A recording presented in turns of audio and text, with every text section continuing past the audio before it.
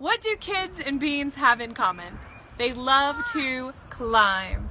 Today we are building a bean teepee for beans to climb up. It'll be strong enough the kids could climb it a little, but mostly they'll hide inside. Let's go.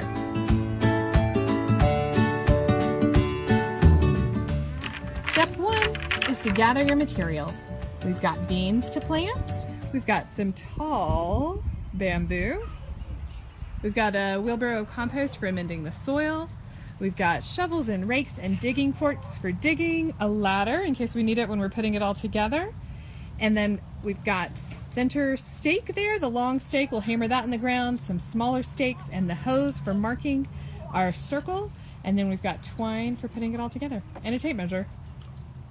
Step two is to choose your site and find the center. You're going to do any prep work you need to at this point. So mow the lawn if you need to, or move sticks out of the way. We have done the mowing, so we're just going to mark the center spot now.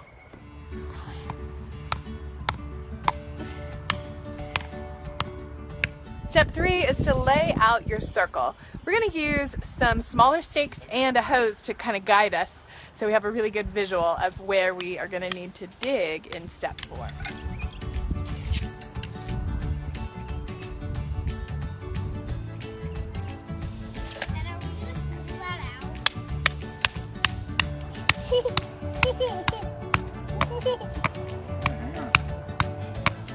Now my turn.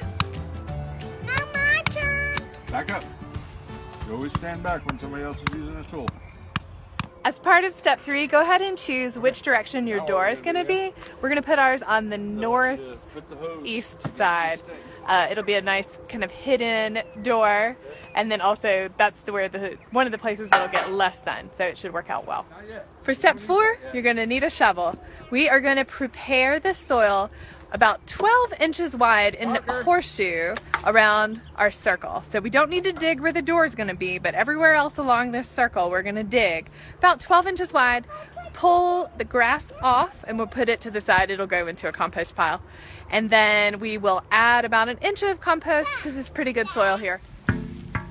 So if you're taking out sod, you can kind of cut along the outside, and then you can come back, cut the inside. Mom, I want to start this again, okay, I'm Mama? gonna start the shovel for you. Okay. Come here. And then that's gonna make it easier to lift that sod out in chunks if you wanted to move it somewhere else.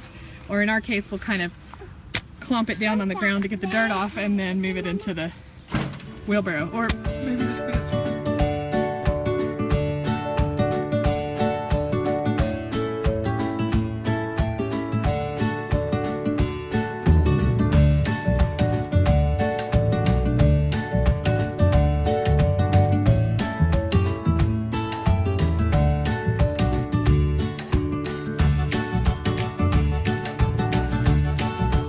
If you know your soil needs certain amendments from your own experience and from soil testing, you could add those in this step as well. So for example, our soil is acidic, and so I'm going to add a little bit of garden lime, which is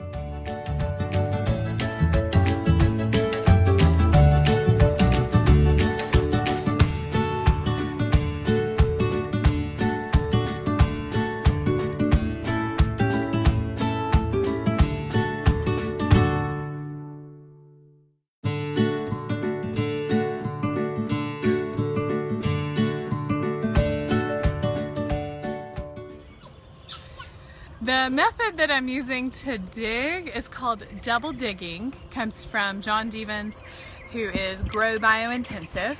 And so let me show you how it works in case you want to do this. It's a good digging technique to use if you have any kind of hard pan in your soil that you need to break through, or if you have really heavy clay soil, which this soil is pretty heavy clay, so it's nutrient rich, but it doesn't drain super well. So first you're going to need an open trench. So the first round, you just put this soil to the side or in a bucket, and then you're going to move this soil over.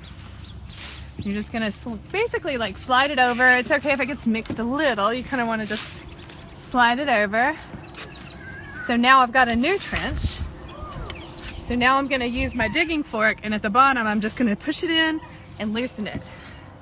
And if you're like being, if you're like really doing this, you really make sure to get down a full 2 feet. In this case, I'm just gonna do my best here. So I'm gonna dig another trench, break up any clods, and then I'll do some more forking. And really, when digging, you probably should not wear Tevas. You should wear some good heavy boots to protect your feet. That's true. Okay, that's probably enough video. You can probably help me now.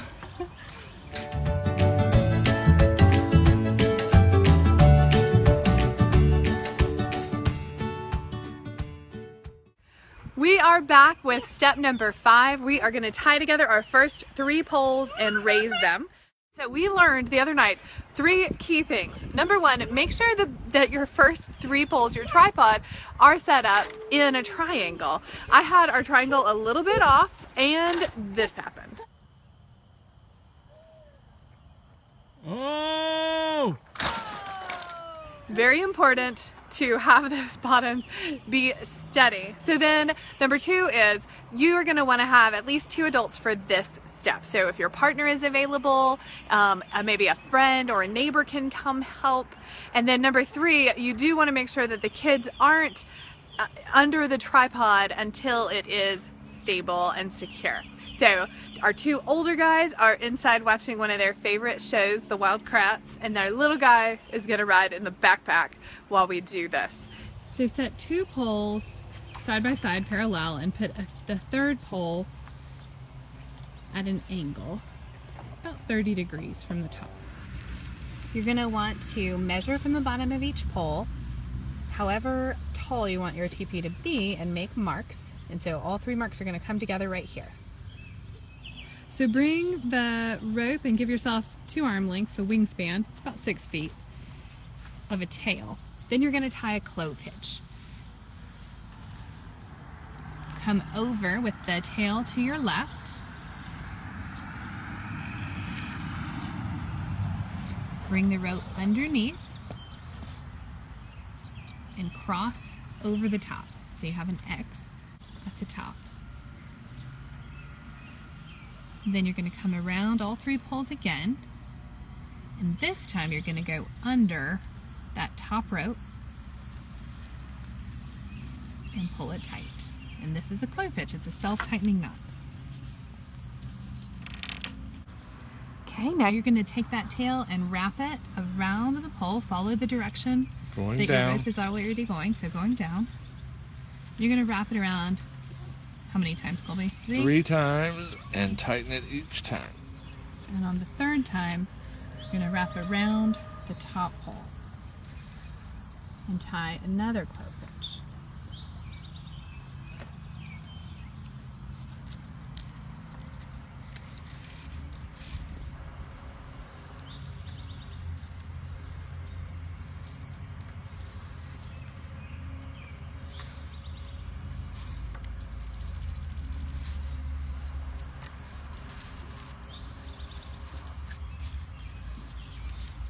Okay, then we're ready to raise it.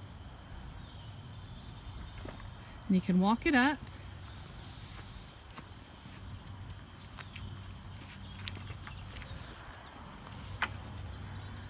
And then carefully spread out the poles into your tripod. And so you can see here, this is our door pole. So here's our door space. And the door pole is to the left of it. And then the other poles are arranged so that it's a really nice tripod. Then you're going to add the rest of your poles, which is going to be step 6. In our case, we are going to add the other 9 poles. These poles are numbered 1 through 9 originally. So 1, 2, and 3 go to the right of our door. Number 1 is your right door pole, and it gets dropped into the opening.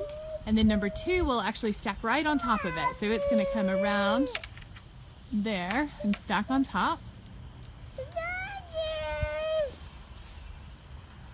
And as Colby puts these in, he's pressing them into the ground a little just to make them really solid. And we're eyeballing this. It doesn't have to be exact. And number 3, you're gonna try to slide into that same spot and have it stack on top as well. Very nice. So poles 4, 5, and 6 continue on around the left side if you're facing the front of your teepee. And they are gonna slide into that same crotch very carefully so you don't knock them all out. And this design is based on the teepee designs from Nomadic Teepee. And the last one just barely fits in there. It's kind of hard to see with the trees behind, but let's see if I can take it on this side to see. Okay, then the last 3 poles are gonna fit on the back side. And when we get back here, we'll see there is a really nice space for poles 7, 8, and 9. And they'll just fit right into. Here comes number 9 for us, sliding right into that slot. And now there's a really nice bundle up there that we are gonna wrap the rope around. That brings us to step 7.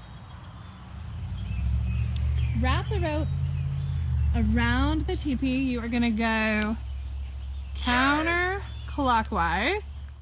So as you go around, you're gonna kind of whip and pop the rope just to kind of knock it up towards the top. Gently, you don't wanna knock everything down, but you're just trying to get a nice snug fit, and the rope will snug up against itself.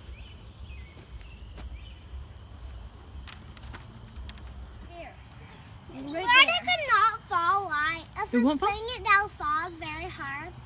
It won't fall even if you bang it, I don't think. I mean, don't do crazy banging on it. Can we do this? That might break the bamboo. Don't knock it down. That seems pretty solid. Okay, that's enough testing of it. Thank you. Step 8 is to add some smaller twine for the beans to grow up. This is a biodegradable natural fiber, that way it's not too much trouble to clean up. And I'm going to use 2 half hitches. You could use your clove hitch again here. And then... Mom, why are you tying it right there? This is going to be so that the beans can get a start. So, you want to help? So you want to be probably about 6 inches off the ground, roughly. And then I'm just going to come around here and I'm going to go around it. And I'm going to just let friction hold it on there. When you get to the door, don't forget and keep going because you want to leave the door open. So we're going to wrap around. No, don't keep it open so you can have it. It would be kind of hard to get in. And this time I am going to tie a knot here. Then you're going to come up and then loop through so that you've got this one is being held up by this one. It's creating this tension. And then you're going to loop backwards through there. Wrap it around a couple times and then friction's going to hold it in place as long as you keep it taut. And then you're ready to keep going again.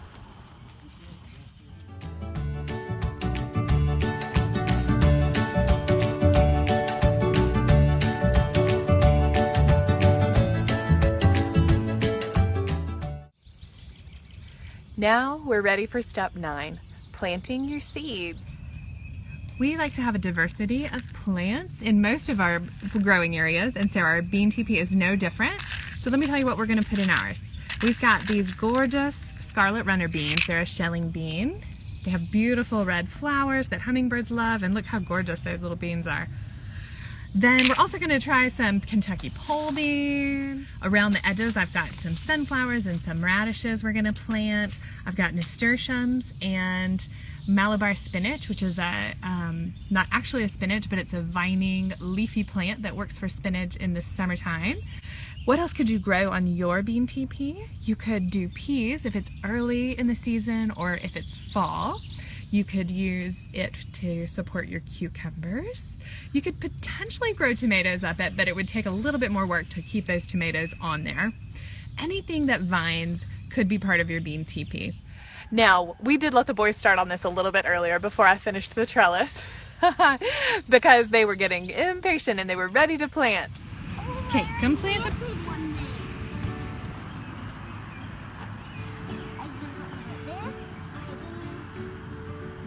Push them in. 2 knuckles deep. Push them in with your finger.